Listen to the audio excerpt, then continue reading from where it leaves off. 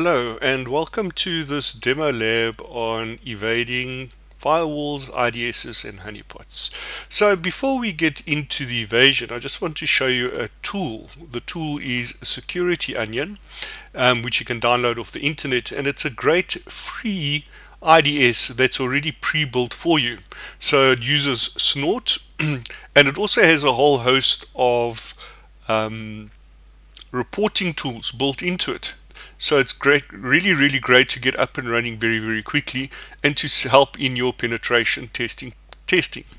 So let's look at this. So the first thing that we have is, as you can see, it's already picked up a few alerts for me because it's been running for a few hours. But as you can see, there's an integrity check sum has changed. So if I click on that, I can see the signature. I can see that there's a possible Kali Linux host name in DHCP. So it's using integrity based rule checking as well as signature based rule checking.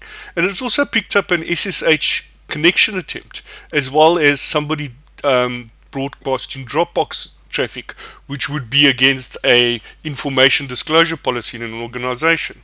You also have another tool called ALSA, which is a graphical tool, as you can see here, and basically all it does is it shows you the top originators by IP address, it shows you the top responders by IP address, and you can actually see exactly what's happening. You can also look at a tool like SQL, which is it's not a web-based tool, but it's also an application tool, and this one also gives you pretty much the same alerts as and when they happen.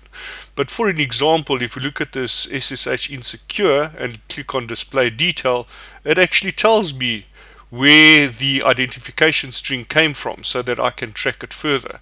If I look at the Dropbox client, I can see exactly the packet information that it's pretty much looking to try and exfiltrate from the network. Then on this side of the screen I have Pfsense, which is a free firewall. This is the community edition, which you can download and install in a virtual machine. They also have applications or appliances rather that you can put onto networks, and I'm going to use the logging capability of the firewall to actually show you IP address spoofing. So if I go into system logs and if I look at firewall, I can see some traffic floating around. If you look carefully, here's that UDP Dropbox traffic that's being sent from 192.168.1.100. Great. So I'm just going to pause the video quickly and bring up Kali so that I can start showing you some spoofing attacks. Okay. So as you can see, I've got Kali up and running. So let's just quickly look at Kali's IP address. It is ifconfig. And it is 192.168.1.102. So what I'm going to do is just run an nmap scan, and just a plain old nmap scan against this firewall, which is 192.168.1.80. Let's see what happens. So if I click on the dynamic view, I should start seeing some traffic start flowing through here, and I'm going to pause the video until it comes up. Okay, so as you can see, the scan took 34 seconds and my firewall is reporting 1.102 is scanning a whole bunch of ports, as you can see.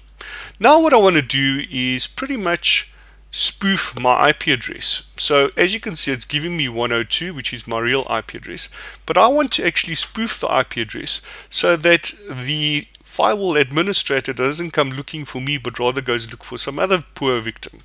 And the command for that is this pretty much over here. So if you look at my command here, I'm going to run an intense scan just so that it creates a lot of traffic. But the command to pretty much spoof your IP address is this command here.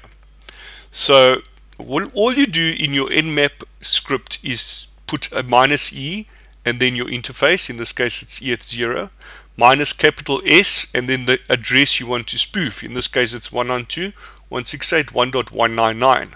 As you know, the address of this machine is 1.102. And I've set an intense scan because I want to generate a lot of traffic just to prove the point. So I'm going to run that quickly and then I'll come back and show you the traffic. Okay, so as you can see, the scan took 38.81 seconds. And if I now look at my firewall logs, you can see that it's reporting the source as 192.168.1.199. So the spoofing worked perfectly for my Nmap scan, and I've pretty much hidden my true IP address just by using the -s -e scripting options in Nmap. Now I want to quickly look at Tor and proxy chains. So if I click Tor, you can see it's not found, so I need to install it, and the command is apt get install Tor. And now that Tor has installed, we need to just make sure that proxy chains is on this machine. So it's proxy chains, and there it is. Okay, so the way to pretty much do an scan or to use proxy chains and Tor, and it uses very well for command line tools. So what you'll do is you're actually going to route your traffic through the Tor network.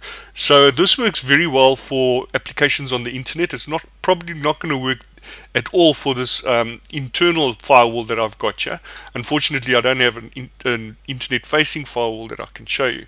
But the command is pretty much, first you get Tor up and running. It should be running already.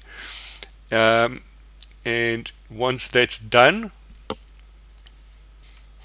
you then go and open up a new window, and pretty much let's run Tor again, and you can see that his address is already in use, Tor already running.